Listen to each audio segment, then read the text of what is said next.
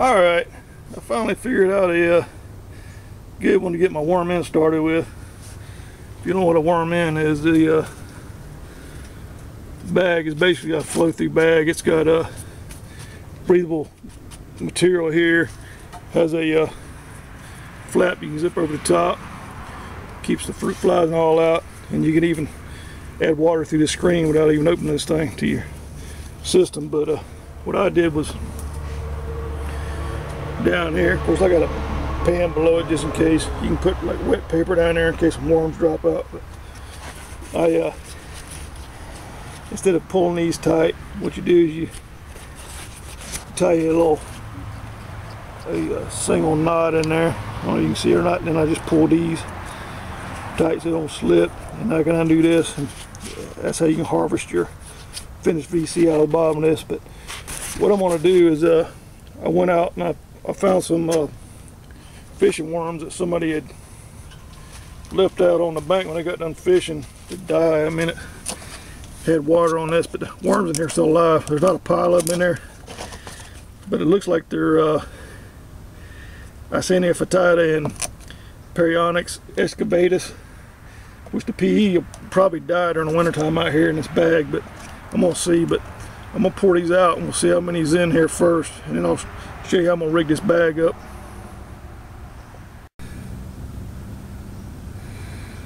Nice looking little diggy batch of worms, but you see this one right here, these little skinnier ones, that's gonna be your PE. See how fast it's moving. I don't want to touch it too much, going up killing them off, but you see that one there going.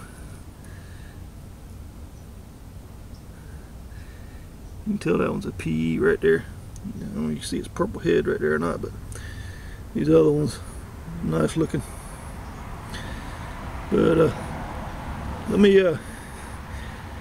get this bin, this flow through ready, and I'll invert this bag right here for now so they don't get in trouble out here. But like I say, if you ever got EF and PE, when you see how slow these are moving, if you watch that worm right there, how fast he's moving, you see the shape of them.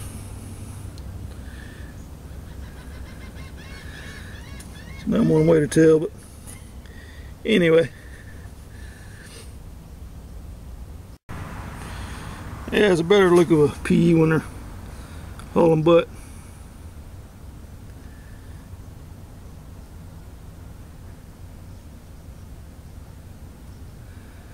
Alright, let me get him. Alright, first thing I'm going to do is I'm going to put some of this shredded cardboard in there.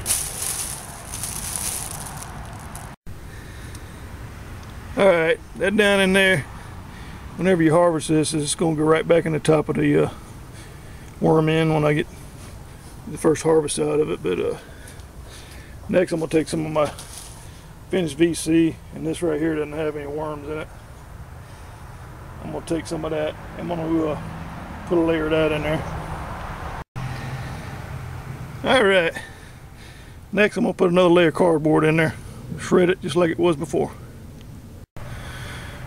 Alright, I'm going to put another layer of VC in there, finished VC.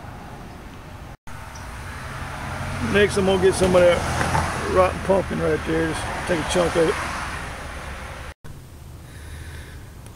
Alright, next I'm going to add the shredded paper to cover this up, and then I'm going to put some water in there, and then I'll be adding the worms.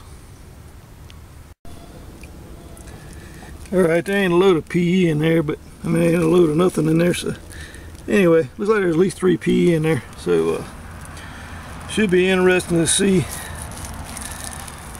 if they die off or if they fill this thing up, because that few worms, I mean, we'll see how good they breed in this thing. And I'll just leave that old bag in. Well, looks like I got them all. But anyway, should be a nice little experiment here. And let me close this thing off.